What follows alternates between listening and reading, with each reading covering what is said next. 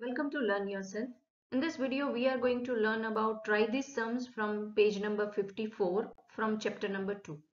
In this try this sum, we have to find out the product of this division. So there are total 3 numerical. Let us start with first one.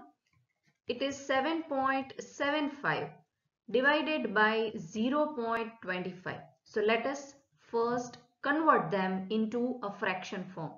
So 775 divided by 100. As after decimal point there are two numbers. So divided by 100 in division with 25 divided by 100. As after decimal point there are two numbers. Now we know that how to convert this into multiplication. So 775 divided by 100 in multiplication with. Now we are taking reciprocal of second fraction.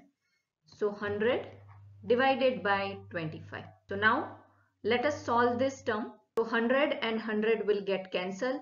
25 into 31 is 775. So our answer here is 31 for the first numerical. Second numerical is 42.8 divided by 0.02. Now let us convert this into fraction. So 428 divided by 10, as one number is there after decimal point. In division with 2 divided by 100, because after decimal point there are two numbers. Now let us convert this division into multiplication. So 428 divided by 10 in multiplication with 100 divided by 2. So this 0 and this 0 I can cancel it out, and 2 5s are 10. So I will get here 428 in multiplication with 5. So I will get answer here 2140. Third numerical is 5.6 divided by 1.4. Let us convert this into fraction form. So 56 divided by 10 divided by 14 divided by 10.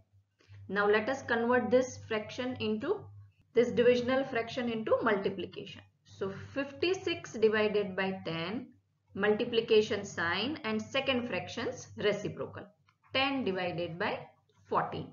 So 10 and 10 will get cancelled out, and 14 4s are 56. So here we got answer 4. So thank you for watching and learning with us. If you have any doubt, please comment down below. I'll see you in next video. Till then, keep learning, keep sharing, and don't forget to subscribe Learn Yourself.